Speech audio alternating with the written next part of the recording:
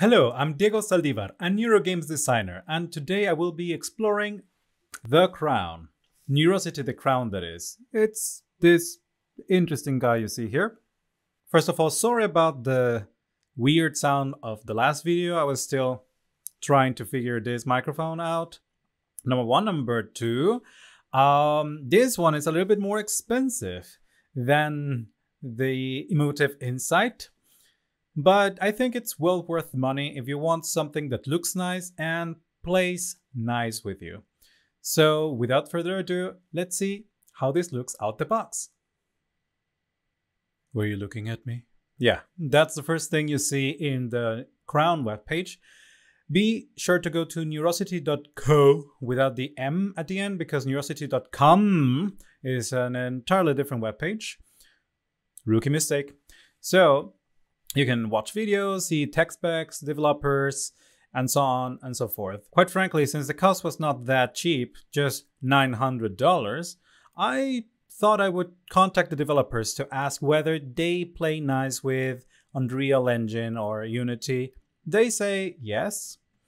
And they also have their own communication channels on Discord if you want to reach them out directly. They usually respond within a day, so that's nice. As soon as you get your Crown, you will have to use your cell phone to pair it to the Wi-Fi in order to be able to access it through the cloud. You can also use BrainFlow to access it directly, but I have had a few problems with it in Unreal Engine so far. Once you have paired your Crown, you will be able to access your console, where you can have an activity log of how concentrated or not have you been, depending on your calmness and focus during the time you have used it.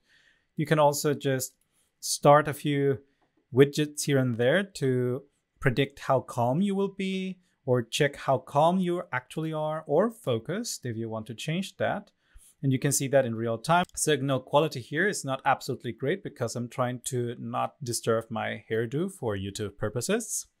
But oh well. You can also see where you're being connected and your battery. Yeah, battery kind of dies a little bit fast, but well, fast. It's 1 hour, 2 hours of gameplay before it goes.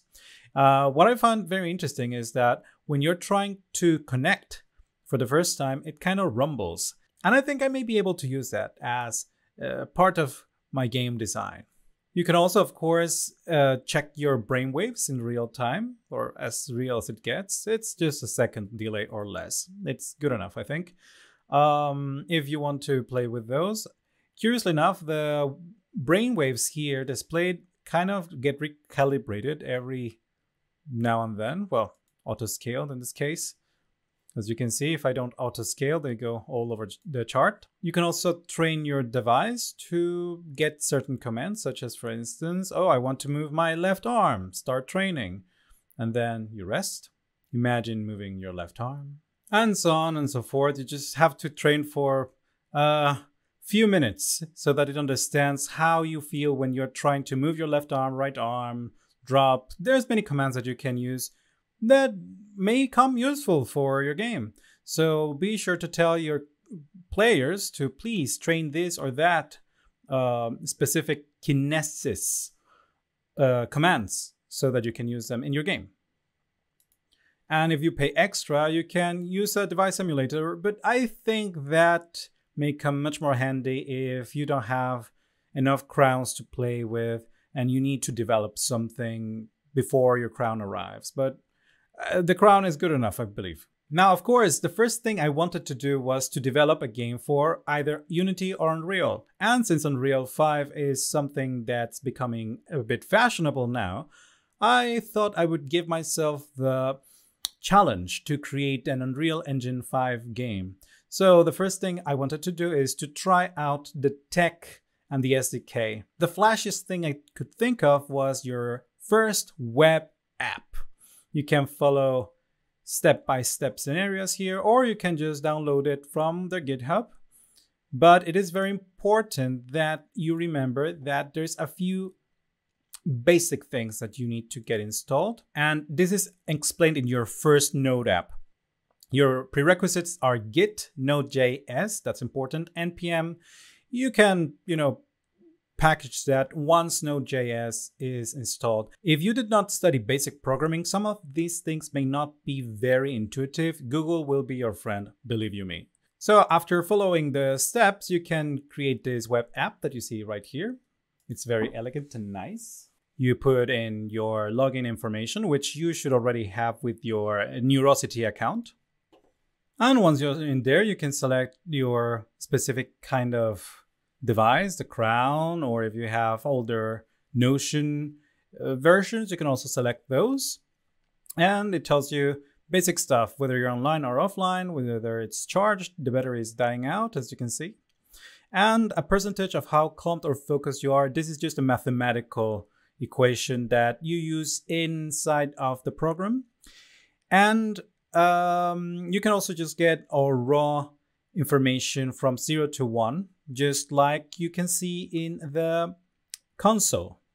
Coming back into the console, you can see that here I have a calm score from 0, not calm, to 1, very calm, and focus the same. Or also kinesis left arm, how much I am trying to raise my left arm, like right now. It's very, very accurate, and I didn't even train it for that long. At any rate, this information is the information I want to plug into Unreal, for instance, to be able to make a game. So here comes the first hiccup. The problem is that Unreal does not natively support JavaScript in and of itself.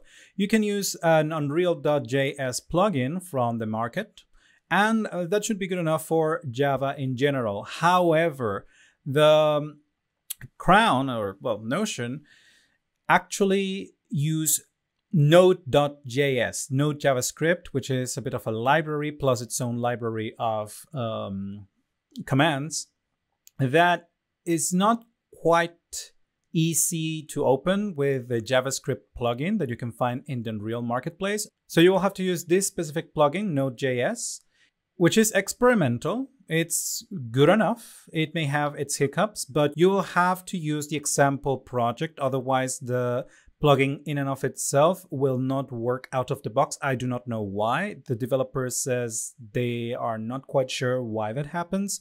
So just download the example project and upgrade it. You will have to go into the plugins folder and change the plugin version from 4.2 to 4.6, then allow Unreal Engine to upgrade to Unreal Engine 5, and then change your plugins again into Node.js for Unreal Engine 5.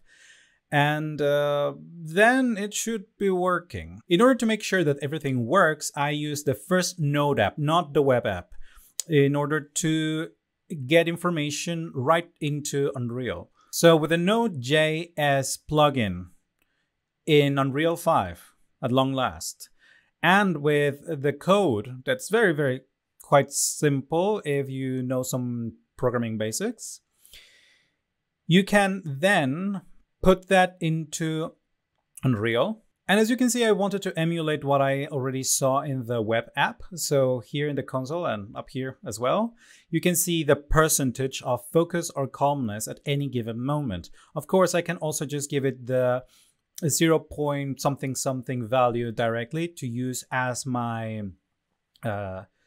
analog number that goes up and down. For instance, if I want to use the force, or if I want to make fire, or whatever it is, I would have to compare my focus against my calmness in percentages, or just in in analog values. Do take into account, however, that you will have to modify the code a little bit. The original example gives you a .env environment file to put your information in. Here, of course, I got rid of sensitive information. And then it would get information from that .env file. But guess what? Unreal, or the plugin in Unreal, does not like reading extra environment files. So you will have to plug the information directly in. My next step, I think, would be to try to replicate the login box I got from the web app.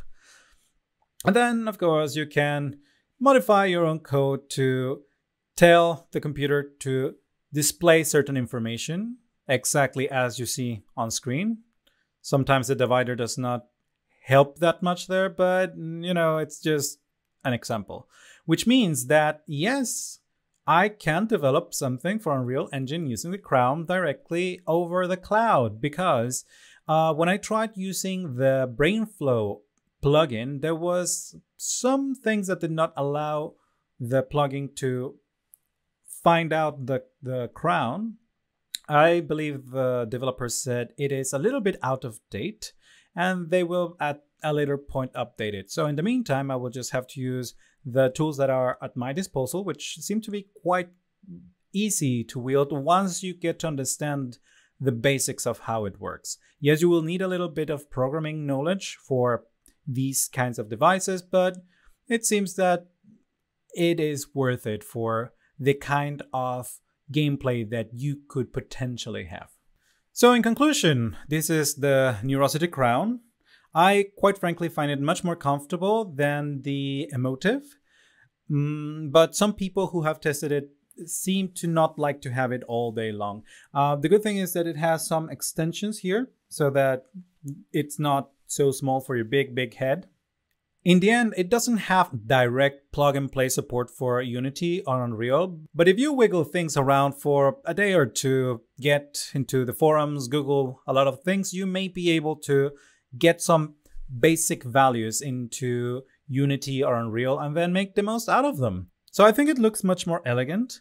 The SDK is still developing, but the developers are very open to suggestions. They very much like people giving them suggestions and requests, mostly on their Discord channel. So if you yourself have any tips or tricks on how to integrate the Crown into Unity, Unreal, or any other game engine, well, let us know. Send a message, make a video. So keep it up. Thank you very much for watching and see you later.